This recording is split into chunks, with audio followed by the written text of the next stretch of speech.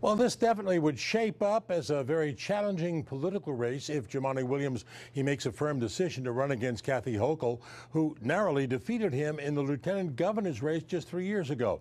At the outset, Williams says he wants to make it very clear he's not running this to run against anybody, but he's doing it to run for something. In a tweet, the public advocate says his goal in public service is the fight for the people against injustice and inertia. What's wrong and what's stopping those in power from making it right. As our state works to recover from COVID and move forward from scandal, I'm exploring a run for governor to renew New York. Williams, a popular figure in New York's progressive circles, says his exploratory committee will help him determine whether or not to challenge Governor Hochul. On the job just 4 weeks and already a declared candidate for next year's election. Democratic strategist Basil Smikle says he's not surprised Williams is considering challenging her.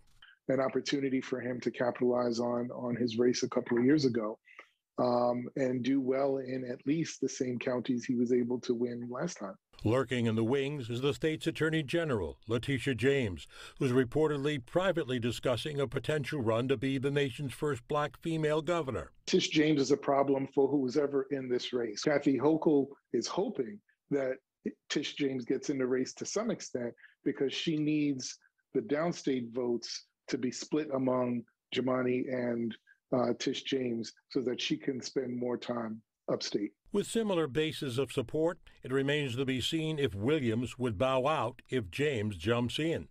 So what would a campaign between the incumbent governor and the public advocate look like? He's going to be leaning on a lot of his progressive record, which does resonate in a lot of northern counties, but she is going to have the power of the office, the power of incumbency, short as it is. With the formidable potential Democratic candidates, how do the declared Republican contenders fare?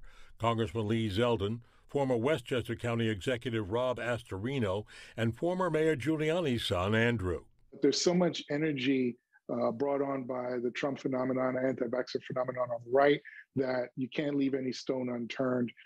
Any slip up on our side, on the Democratic side, gives an opening to Republicans. Meantime, Jumaane Williams says he'll be touring the state as he weighs his bid to run, and he intends to make a firm decision within the next month. So far, no reaction to his announced exploratory committee from either Governor Hochul or Attorney General James.